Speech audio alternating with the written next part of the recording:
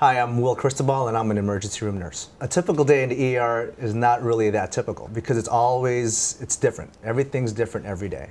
I mean, granted, you'll see similar scenarios, but each person's different. So you have the non-critical to the extreme critical.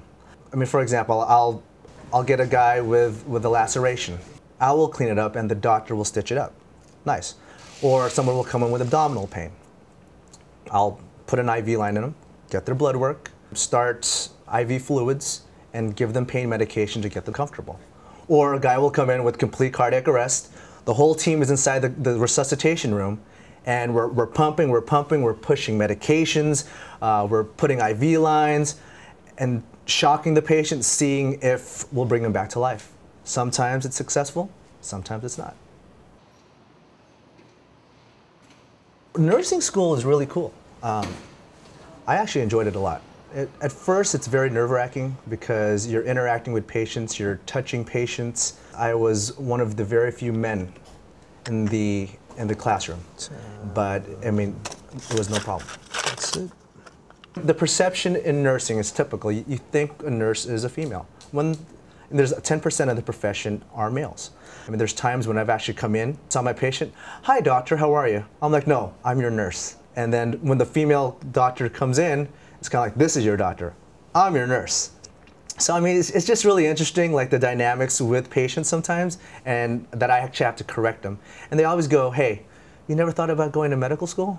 I'm like, "No. I wanted to be a nurse. I enjoy nursing. I enjoy being at the bedside and taking care of my patients." My career path after high school, I actually thought about doing physical therapy. I actually wanted to be in the health field.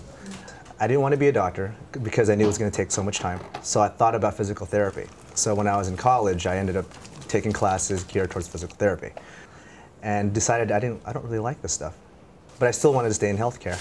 After college, I ended up just trying to find odd jobs, things to do. I worked for health insurance. I worked for HR, just trying to fit my personality. At any rate, I thought that was boring. And so one day my wife's uncle, was like, "Why don't you do nursing?" He was a nurse. And so I said, "Well, let me look into it." I volunteered at this hospital, observed the nurses and everything like that, and doctors, and decided this is actually a cool gig. I'll do this. And so I applied to nursing school, and luckily I got in. So it's going to bend out like this. We have to cock it up a little bit. There you go. When it's really, really busy, you may have a critical patient in one room, and then a person that's not so critical turn critical on you in the other room, and you're trying to balance everything out while at the same time your doctor wants you to, discharge a patient in the other room. So at any given time, I can have 4 patients, but all 4 patients can want something all at the same time. You have to really like people because you have to deal with a lot of personalities. If you enjoy interacting with people, helping people, make people laugh, make people smile, I mean, this is a great career for you. I mean, if you love math, if you love sciences, I mean, this is a great career to get into because you use a lot of that stuff. I mean, you have to. You have to think about disease processes, and so you have to think about your anatomy and biology and how the cells work and whatnot. The advice I'd give for high school students: volunteer. Go to a local hospital and volunteer.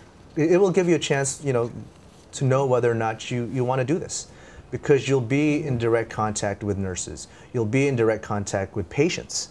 You'll be in direct contact with doctors, and so you get an overall chance to see exactly what this is about.